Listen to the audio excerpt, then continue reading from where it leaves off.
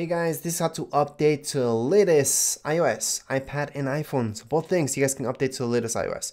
So anyways, right now you guys are going to follow this regardless whichever you guys have.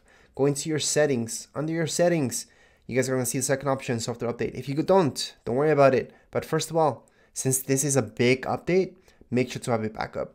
So you guys can go into your iCloud. So your first option will say your name or your device's name. Just go to it and manually make that backup over iCloud. If you have no more space on your iCloud, then go ahead and hook it up to your computer and make that backup. If you're having any issues, same thing.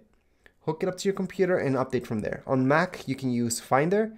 On PC, you guys can use iTunes to make the backup and update as well. But anyways, let's just say you guys don't see this software update available as your second option. Scroll down, General, software update, your second option, and then you guys should see this. If nothing's popping up, just turn on and off automatic updates, and then this is gonna pop up. So you guys can go into iOS 17.7, which a lot of people, if your iPhone or iPad's not compatible with iOS 18, that's all you guys can do.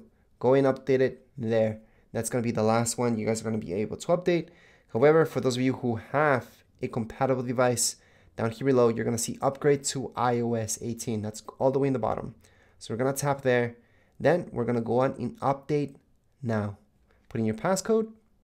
Once you put in your passcode, it's just gonna update. And we're gonna press agree on the bottom right hand side. Agree again. And there we go. So the first thing it's gonna do, it's gonna run the update. So that means it's gonna go ahead and download it. Then it's gonna install it. So at this point in time, just leave your iPhone or iPad to be. It's gonna do everything by itself. Just have it hooked up to some electricity. Even if it's 100% battery, I still recommend doing that while you're running any type of update, and don't touch it. If anything happens when it's downloading, no big deal, you just download it again. However, if something happens when you're installing it and turns off for any reason, then it might crash and you guys will have to factory restart it. But that's why I told you to make that backup just in case. So right now, all we have to do is just wait. If you guys just leave it there to do its thing, you guys will see an Apple logo loading bar later on.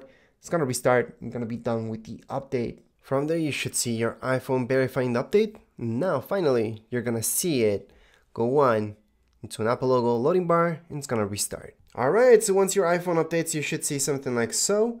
Just go ahead and swipe up. Again, you would have seen an Apple logo loading bar. It would have restarted. But anyways, let's swipe up. And then if you go into your settings, you should see that something's changed already. Let's just go into general.